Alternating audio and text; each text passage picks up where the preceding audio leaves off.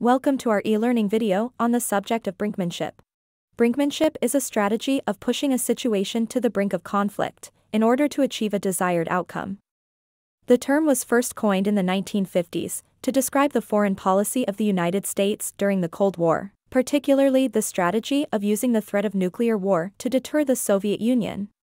Brinkmanship strategy is characterized by a willingness to take risks and to push a situation to the brink of war in order to achieve a desired outcome. The strategy is based on the belief that the other side will back down, rather than risk of full-scale war. Brinkmanship was a key aspect of Cold War strategy, particularly during the Eisenhower and Kennedy administrations. The most notable example of brinkmanship during this period was the Cuban Missile Crisis, in which the United States and the Soviet Union came close to nuclear war. It's important to note that brinkmanship is a controversial strategy. It is criticized for its potential to lead to unintended and catastrophic consequences.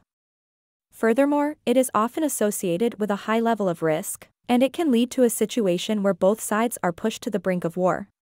Thank you for watching this e-learning video on the subject of brinkmanship.